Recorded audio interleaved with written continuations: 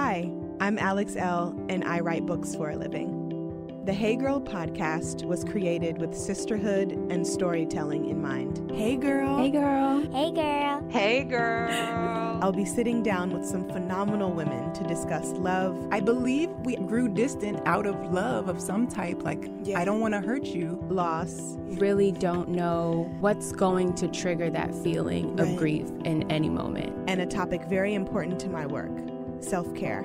Freedom is self-care. It's not about pedicures, it's not about clothing, it's not about trips. Join us as we journey through sharing together. In this episode, I'm sitting down again with my oldest girl, who is now 11 years old, Charleigh. She joined me in the studio, and we had a fun time again. She's great, and it's been amazing watching her grow into the young woman that she is. She calls herself officially a preteen now, so me and Ryan better watch out. I hope you enjoy our little chat. And from my family to yours, Merry Christmas and Happy Holidays. Hey, girl. Hey girl. What's so funny? I don't know. I just had the giggles today. Charleigh, it's so good to have you on the show again. Oh, hello. Hi. So you turned 11 yesterday. Mm-hmm. How does it feel? The same. Yeah? Nothing feels new? You didn't wake up with this newfound 11 freedom? No. It just feels the same. Yeah? Yeah.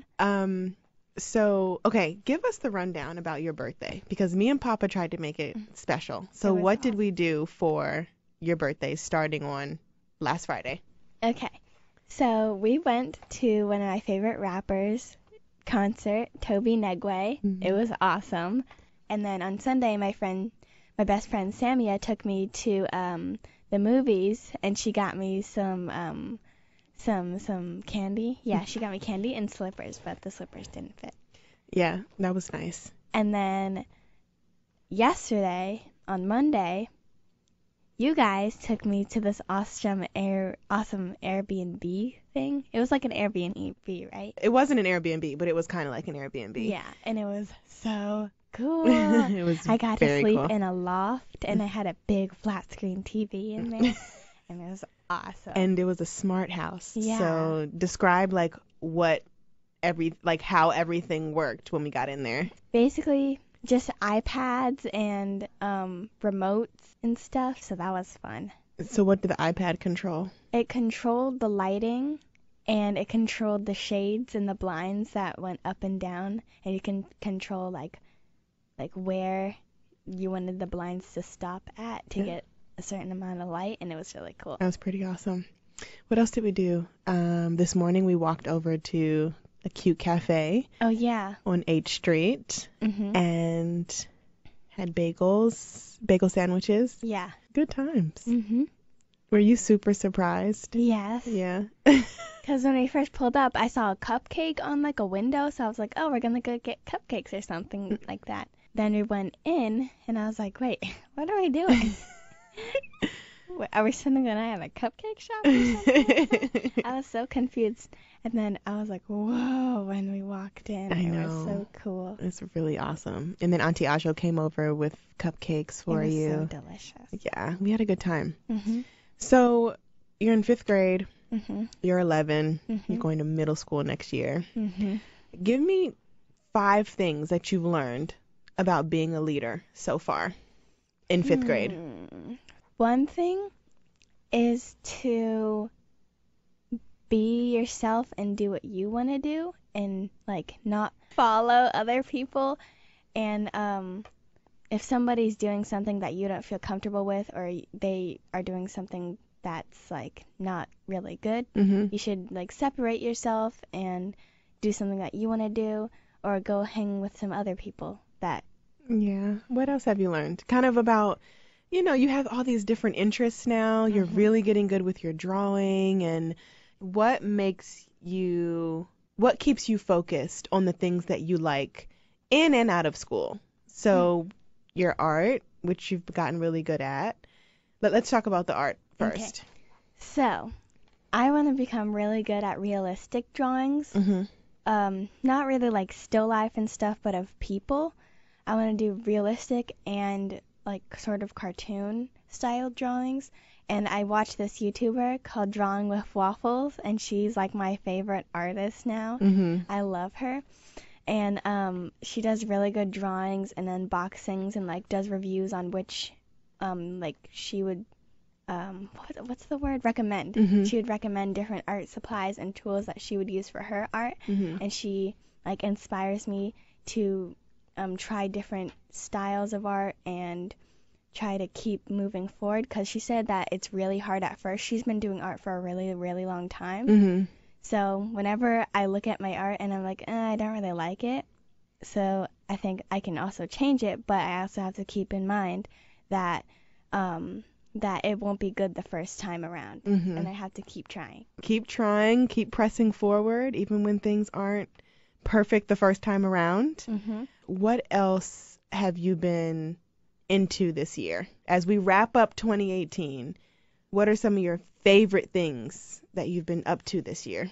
So we as you know, we're doing a health project in school, and I think that's really fun. I think we should do more things like that, because you're making a skit of like, so each group has a different type of health, not issue, but like something that keeps you healthy, like sleep. My group is sleep, and you have to make a skit or like a slideshow to represent or say what's important about sleep. And so me and my group were making a skit, and it's like been really fun trying to get all the different scenes and working on it together, and it's been really fun planning it out. So I think we should do more things like that. Yeah. That's awesome. Okay, well, thank you so much You're for being welcome. on the show really quickly with me. Anything you want to share before we go? Elementary school kids listening, what are some words of inspiration that you'd offer? Follow your own lifestyle, I guess. Like, do what you choose to do. Before you go, I want you to stay tuned. I have some special announcements that I think you'd like to hear.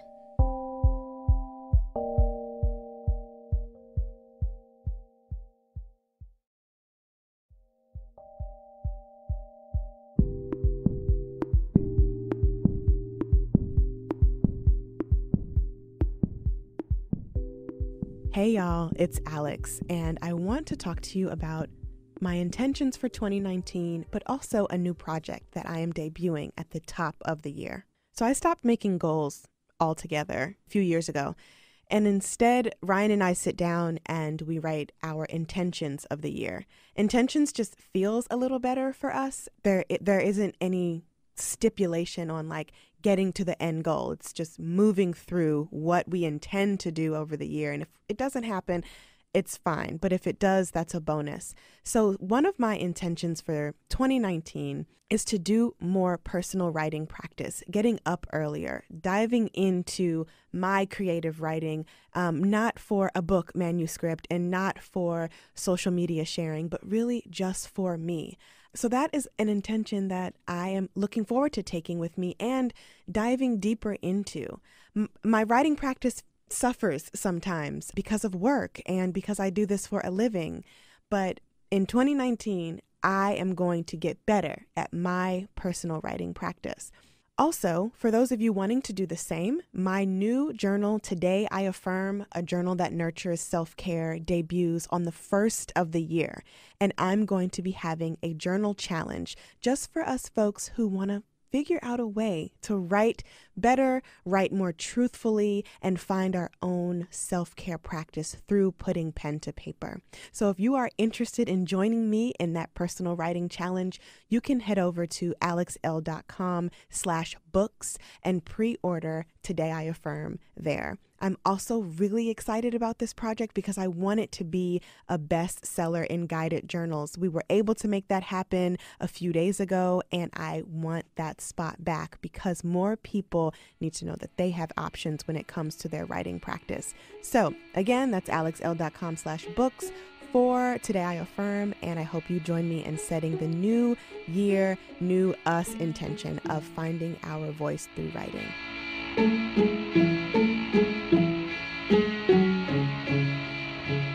The Hey Girl podcast is a member of the District Productive, produced by Paul Woody Woodhall and me, Alex Elle. Music by DC's own Kokai.